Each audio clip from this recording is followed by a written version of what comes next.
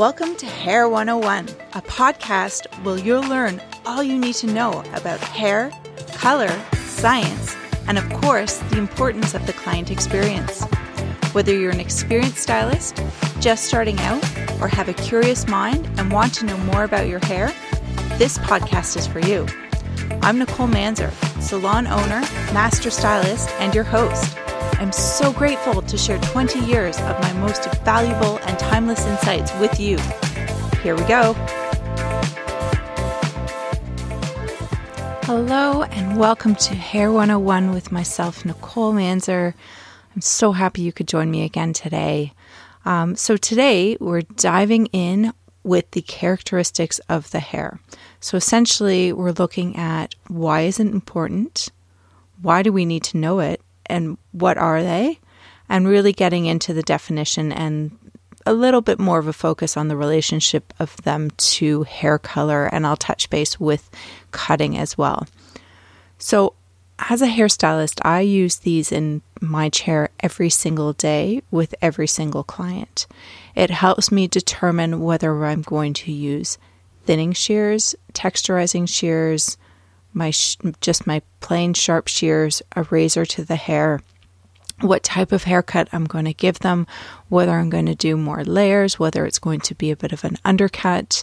And then when it comes to color, this is really, really important after formulating because it helps me pick the developer. It helps me understand how their hair is going to lift and really helps take the guesswork out of formulation and gives you a nice base and a nice foundation to kind of start with.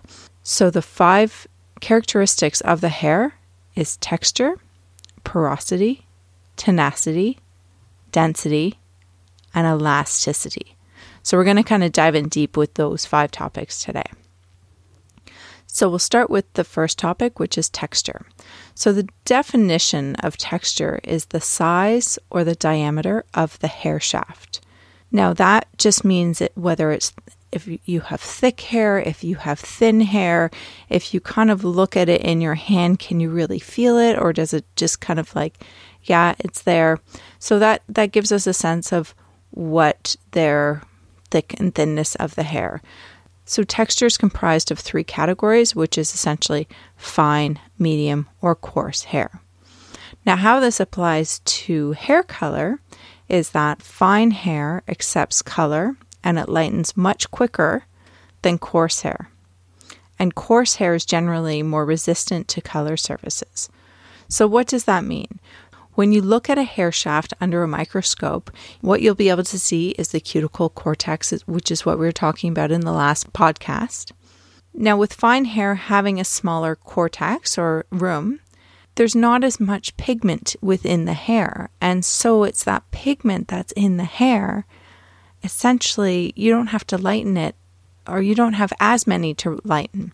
So it's going to accept it quicker. It's going to lighten a lot more quicker within the hair because you don't have as many.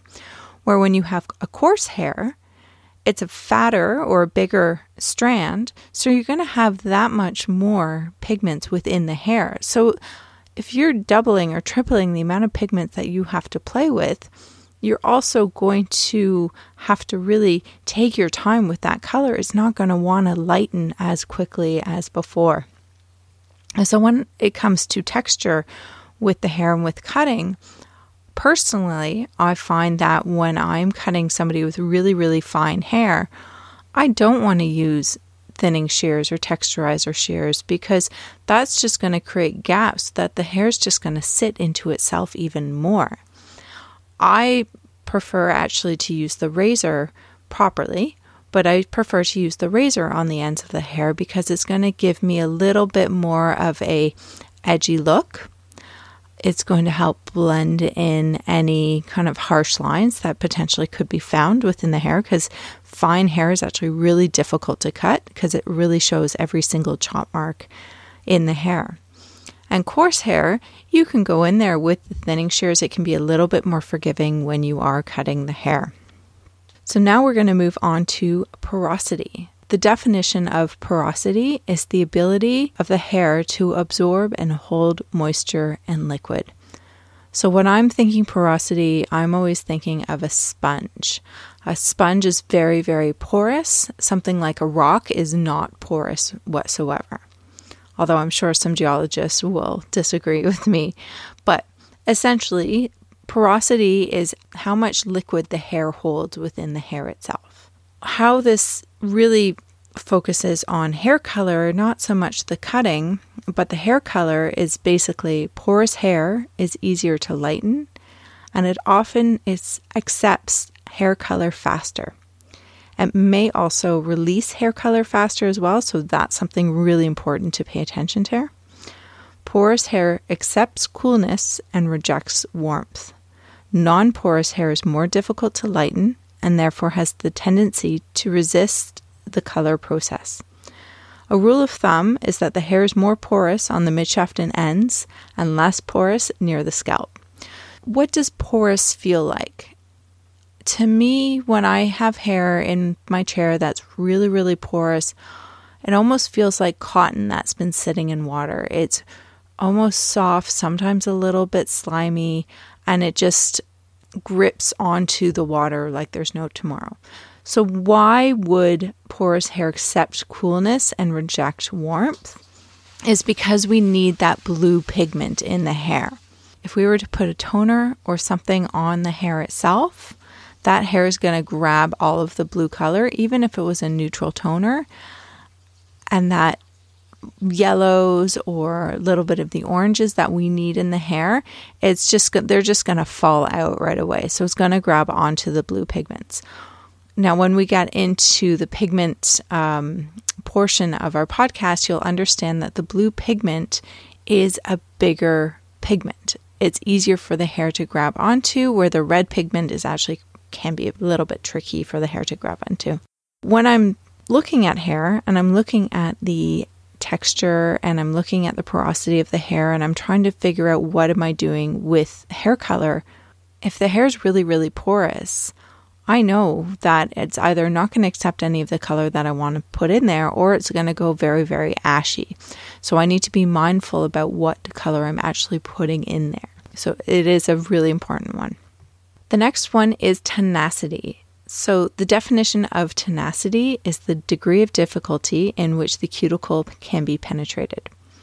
So what this means is that if the cuticle is really, really stuck to the hair shaft itself, it's not going to color because you can't lift it up. Good example of tenacious hair can be gray hair. It can be extremely tenacious. It can be, we like to call it stubborn, but it just doesn't color. So what you need to do sometimes is increase the amount of ammonia that you're putting in the hair or putting in the hair color in order to lift that cuticle up a little bit more from the hair. Another example of tenacious hair is typically Asian hair. It's beautiful. It's got this shine to it that you can see from a mile away. But if you were to ever try and perm very straight Asian hair, it can be extremely difficult because that cuticle is lying so flat along the hair shaft. And that's what's going to give it its shine. But trying to lift that sucker off can be really, really difficult.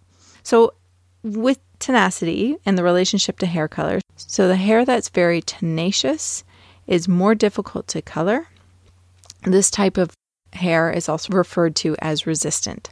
Always use maximum processing time when it comes to tenacious hair. Now, really the only best indication that we're going to see from tenacity is if the hair is really, really shiny. Typically, if the hair is a virgin hair, it hasn't been colored or had any chemical services to it. So those are good indications, or you're going to know pretty quickly after the first time you color their hair.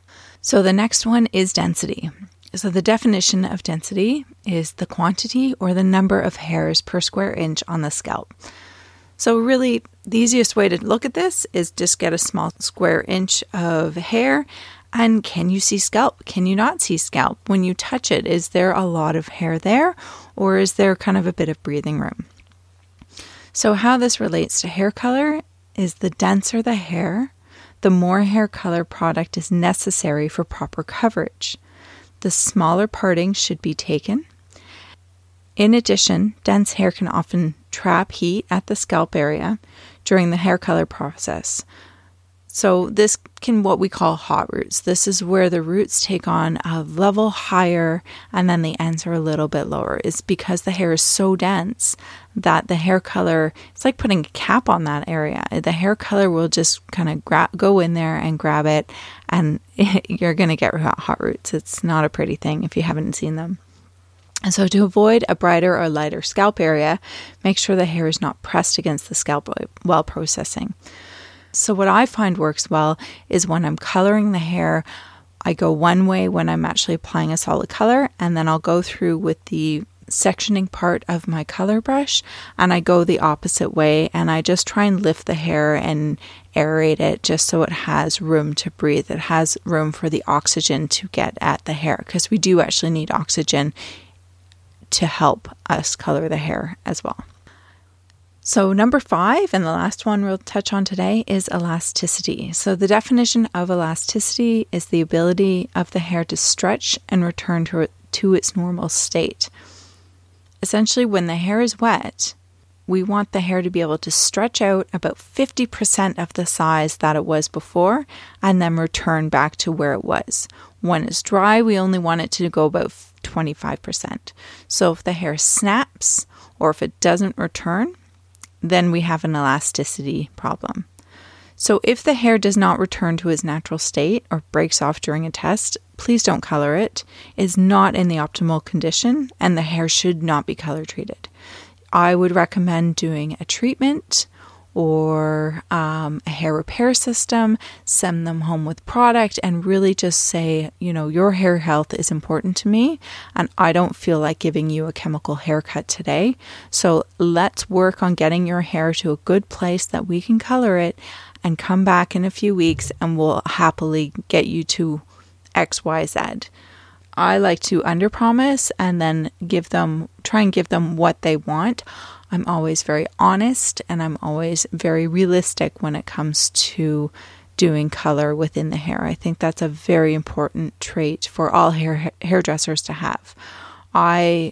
When you're first starting out, all you want to say is yes, yes, yes. But sometimes you have to listen to your gut and listen to your instinct, and you have to say no. And if you can stand by the reasoning and if you can stand by why you're saying no and justify it, as a salon owner, I will stand by you.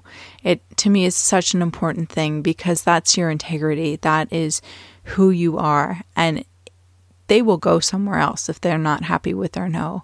And they will go to that person that will do it. And what you said will happen. And they will come back to you and be your client for life because you were honest with them. And honesty is such an important trait in a hairdresser because it builds trust. And when you have good trust, it's going to build loyalty.